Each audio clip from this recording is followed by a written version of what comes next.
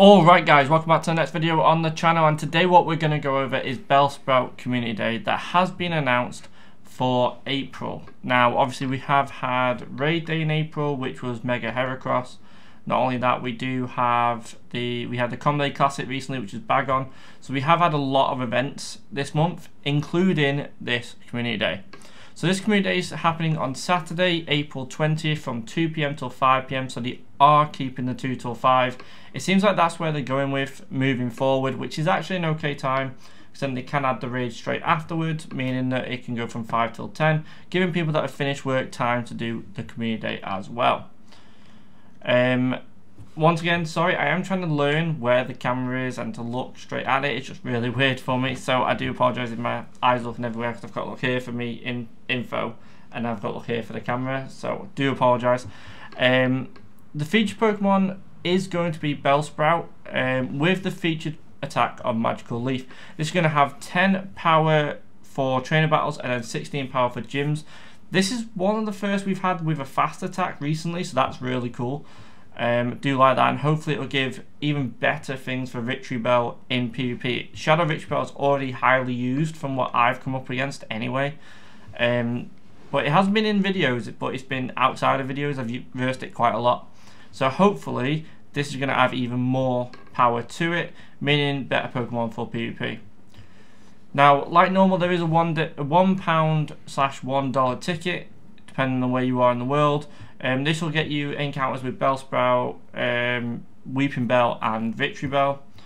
Obviously, victreebell will know the fast move on Magical Leaf, so it is always a good thing to do. $1 isn't too bad.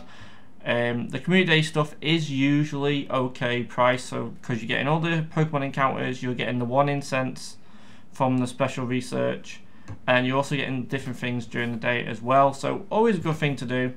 It's more the $5 ones that are a bit of a pain.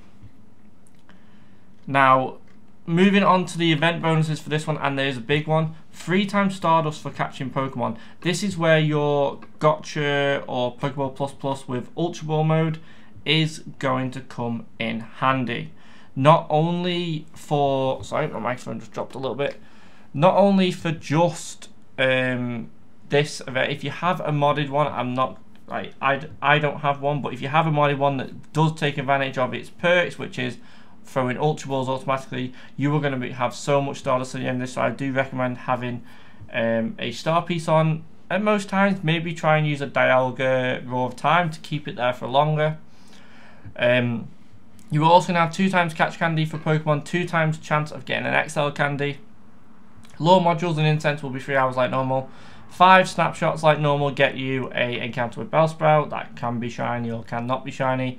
You'll have 2 special trades during the day, one that's normal special trade and one that is from this Community Day, and trades will cost 50% less Stardust, which is always a good one. So if you are looking at trading some legendaries over, definitely do it at this time, or if you want to try and get that lucky shiny, always a good thing to do as well. And not only that, like I said, from 5 till 10 there will be the bonus raid hours for Weeping Bell. For defeating Weeping Bell, you'll have Bellsprout appear around gyms for 30 minutes with the same encounter rate and same shiny rate.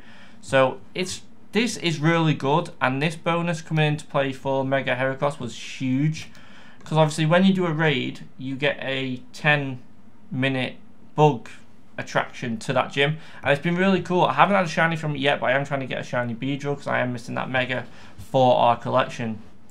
Now on this day you will have field research around Bellsprout as well, so definitely try and get them done. It is a good way to get Stardust, Great Balls, Pokeballs, Ultra Balls, and also more encounters with Bellsprout.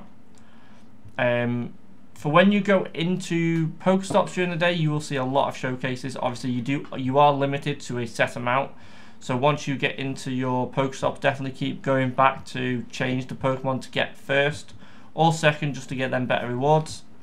We're not going to go over the Community Day bundles because they're normal. There is going to be some new stickers added, as it is a com day. If you are a sticker collector, these will be good for you. And that is it for the Community Day. Just give me 2 seconds and I'll be back with a Pokemon overview as well. Alright guys, and we are back with a victreebell overview. I am looking at the shadow one just because this is more relevant in PvP, and the stats aren't different on this webpage, so just remember you do get 20% attack up and 20% defense down from having a shadow.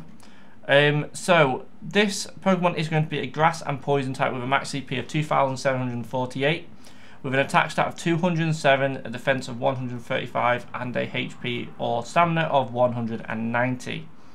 Moving into the move pool, you've got fast attacks currently as Razor Leaf and Acid, with charge moves as Sludge Bomb, Solar Beam, Leaf Blade, Acid Spray, Leaf Tornado, and Frustration. Now remember, with this Comde, it is going to get Magical Leaf as a fast move, so hopefully that will be better moving forward. This Pokemon does have a lot of weaknesses, but also quite a lot of resistances as well. So its weakness is against Fire, Flying, Ice, and Psychic. None of them double weaknesses, so that's good. And then you take decreased damage from Water, Fighting, Fairy, Electric, and double resists Grass.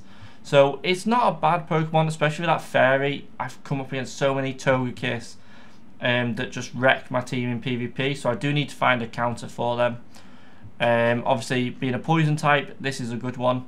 However, you do already have a good grass and poison type in Venusaur, so we'll have to see and do a bit of testing on PvP to see which one's better, victreebell or Venusaur, and see which one will help us most. Now, there will be raids during like the time, but let's go to Weepinbell because this is probably the best one for it. So Weepinbell in normal raids that isn't weather boosted, you're looking at 921 CP for 100%, and then 1151 CP for 100% weather boosted. That is for people that are going to be doing the 4-star raids after the Comde. It all depends on if you look into doing that, or you'd rather do like Mega Heracross, things like that during the day. So always a toss up on what Pokemon you want to go get. Remember, Tapu Bulu is still in raids as well. You've got Mega Heracross, and today, as it was a weekend, you had Shadow Entei as well. So there is a lot of good Pokemon around at the minute, especially with Mega Heracross just coming out. Definitely get some of them in. But yes, other than that, that is it, guys. Thank you for watching. Like I said, sorry if the camera's a bit funny. I am just trying to get it right in the setup. So please let me know what you think I should do down below in the comments. Like the video, subscribe to the channel, and I'll speak to you all in the next one.